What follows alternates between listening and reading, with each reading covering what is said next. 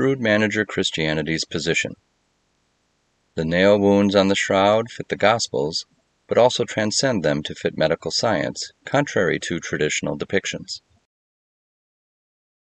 I've already presented over a dozen examples of how the shroud image matches Jesus of the Gospels. In this video, however, I present an apparent discrepancy. The shroud clearly shows an exit wound in the man's wrist, but John's Gospel disagrees. John chapter 20, verses 20 through 27, repeatedly say Jesus was nailed through the hand, not wrist. Which is it, hand or wrist? Does the exit wound prove the image can't be Jesus? The differences seem irreconcilable because each position has potent advocates. Art history and linguistics side with the gospel or hand position. BibleHub.com has 46 translations of John 20:27 from the original Greek to English. All 46 write that the nail went through Jesus' hand, not wrist. Artistic convention agrees with the translators. Look at these portraits. They all show the nail through Jesus' palm, not wrist. So translators and artists almost all line up against the shroud. However, anatomy sides with the shroud or wrist position. 20th century French surgeon Pierre Barbet's work in a teaching hospital gave him access to many cadavers. Let's look at what his experiments reveal. First, a nail through the palm would not hold the weight of an adult man. The flesh tears. He also discovered that Destow's place is a natural channel where nails easily pass through soft anterior parts of the wrist. Professional executioners could literally nail through the path of least resistance. Likely an important consideration when crucifying so many victims. Second, look at the shroud man's hands again. Notice anything unusual? The man has no thumbs. Significantly, Barbet's experiments solved the mystery of the invisible thumbs. When Barbet nailed through Destow's space in freshly amputated limbs, the nail invariably injured the median nerve, which pulled the thumb toward the palm. Pretty compelling evidence that the shroud is anatomically accurate. We're back to the question, does the wrist exit wound prove the shroud image can't be Jesus? Two proposals resolve this apparent discrepancy. First, here is an autopsy photo.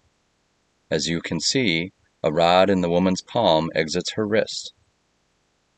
In the shroud image, we only see the exit wound, so the entrance wound could be in the palm. The discrepancy is resolved.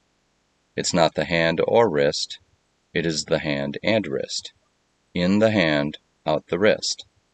However, I favor the second proposal, which says that the translators are wrong to use the word hand. It's true that the Greek word cher is translated hand 3 times in John chapter 20, verses 20 through 27. But cher is also translated in other verses as wrist or even finger by the same translators. Let me show you using the New International Version. The NIV is one of the most popular English translations of the Bible, with over 450 million sold. For this discussion, the Greek text comes from BibleHub.com. John 20:27 says Thomas put his finger in Jesus' cher.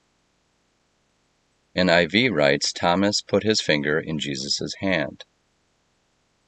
In Luke 15:22, the prodigal son has a ring put on his cher. Because the Greek word for ring here is dactylion, or finger ring, the NIV translators write that the prodigal son has a ring put on his finger. In Acts 12, verses 6 and 7, Peter is bound by chains which miraculously fall off his cher. NIV writes that the chains fall off his wrists. So the same Greek root word is written variously hand, wrist, and finger by the same translators. So we have two explanations which reconcile the shroud and the Gospels. Anatomy firmly sides with the nail entering and exiting the wrist. Unlike the first proposal, the in the palm, out the wrist theory, Barbet's work is the result of repeated experiments.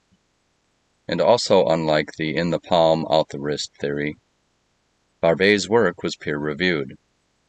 For a detailed comparison of the merits of these two proposals, see this webpage.